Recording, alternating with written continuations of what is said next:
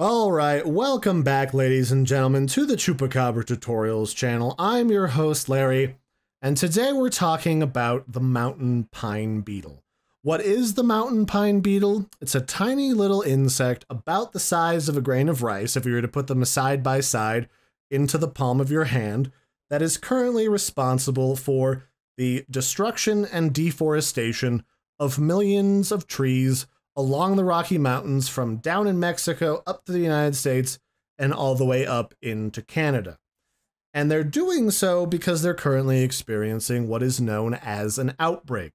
An outbreak is a situation where, due to environmental changes, a stable population of an insect or another animal suddenly has a surge in numbers and they start to do irreparable harm to their environment by eating everything in sight or doing large destruction to the ecosystem at large. This can be things like the destruction of plants, the erosion of landscapes that cause additional changes in the climate in the region. In the case of the pine beetles, this means that they're killing large swaths of trees and leaving entire mountainsides barren so that all the trees are dead, increasing the risk of wildfires. So when beetles go into an area and they start to infect the trees, you'll notice what look like little seeping holes in the sides of the tree.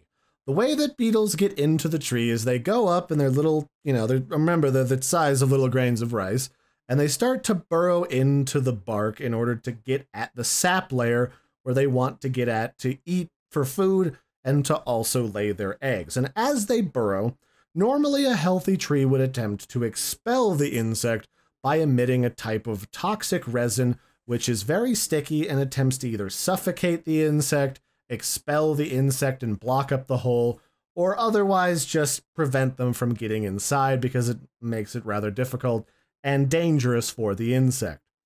But in our current conditions, where we have both a drought along the mountain range and we have increased temperatures due to climate change, these insects have a much easier time because the trees don't contain as much moisture.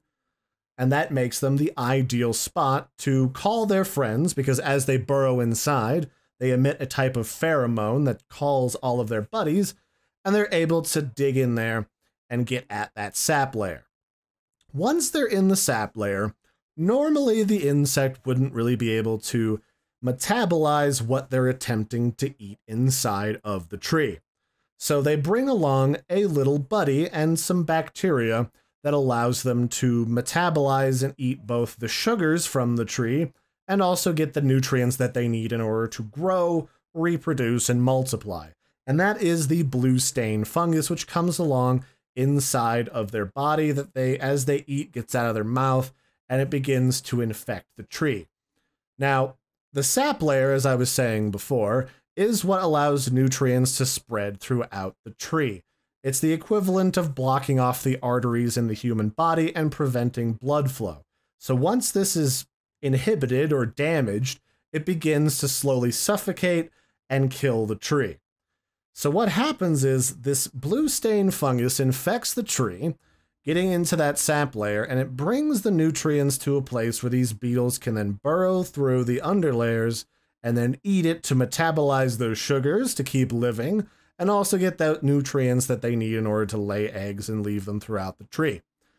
And if you additionally think to yourself, well, it's a grain of rice, how much damage can one beetle do? It's worth noting that one single tree of about modest size can probably hold thousands of these insects, even before they start to hatch their eggs. And once this symbiotic relationship gets going, and they lay their eggs inside of the tree, they start to have their larvae hatch and spread out, burrowing through the tree as they grow and they pupate until they eventually leave the desiccated dead tree in search of a new home. And once this process gets started, they can probably kill a tree so that it's dead, even if it doesn't look like it's dead, within a few weeks. Now, naturally, the way that these insects are controlled is through a number of different natural processes. The most common one is that during the wintertime, in certain regions of North America, it gets cold enough that it just flat out kills the insects inside of the trees. This is the case of several forests up inside of Canada, where those trees have never experienced any type of pine beetle, or what's referred to as the greater population of bark beetles, that are now starting to see infections from the mountain pine beetle as the temperature rises and it doesn't stay cold enough for long enough to kill these insects. The other way that they typically die is because of wildfires. These beetles produce a large number of dead trees, which is the perfect fuel for a raging wildfire. Unfortunately, because humans live in these areas now, we obviously can't just let these wildfires rage up and down the mountains, producing fertile soil for new tree growth. We have to try to quell it to prevent the destruction of property and the loss of lives. This means that there's a lot more trees that would probably normally be gone that they can eat, along with a lot more fuel that would make it so that wildfires are even more dangerous. However, we prevent them, meaning we help to encourage the spread of these beetles. And we've also currently undergoing a drought along the mountain range, which means the trees are drier. They don't have as effective a defense mechanism against these insects and their various buddies, both in bacteria and fungi, that allow them to process and metabolize the trees as they eat them, which makes for the perfect storm for an outbreak. Now, normally, and scientists suspect that these outbreaks have been happening for a very long time, normally when you have an outbreak, it's because the beetles have the perfect conditions to surge, kill a bunch of trees, and then as the tree population dies down and some wildfires go about, then they return to normal numbers as the environment gets cool in the wintertime and things freeze over, and then their populations drop back down to a manageable size.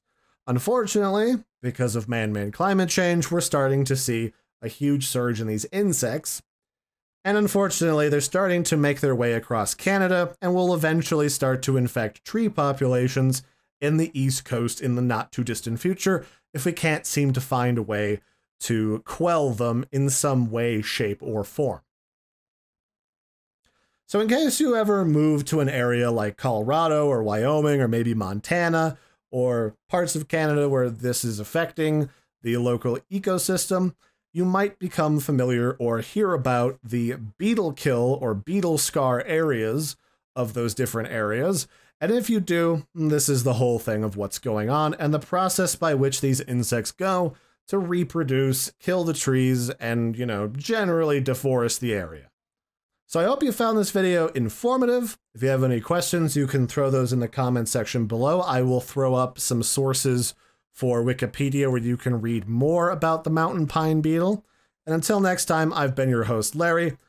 Don't forget to like and subscribe, and I'll catch you next time. Bye, everybody.